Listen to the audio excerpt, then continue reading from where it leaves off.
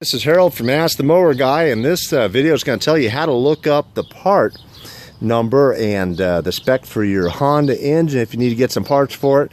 This is what you do. On top of the engine, you're going to see Honda GXV390 overhead valve. That's almost absolutely useless to be able to look up the number because who knows what was attached to it.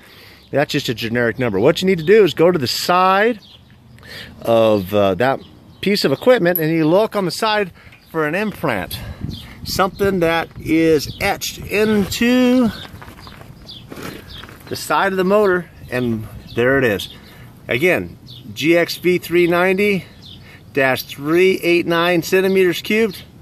Doesn't mean a thing. What you're really looking for is the information that's right here.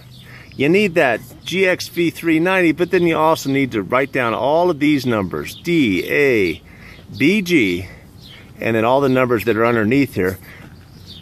In this case, this is a G, J, A, D, T, and a whole bunch of other numbers. Well, what that does is that gives lawnmower guys some information to figure out what was attached to that short block. What type of carburetor do you have? What kind of recoil do you have? What kind of spigot do you have? Everything that's attached to it so that your piece of equipment will work as good as new. So, hope that helped. This is Harold from Ask the Mower Guy in Carlsbad, Small Engine. If you have any questions, be sure to write.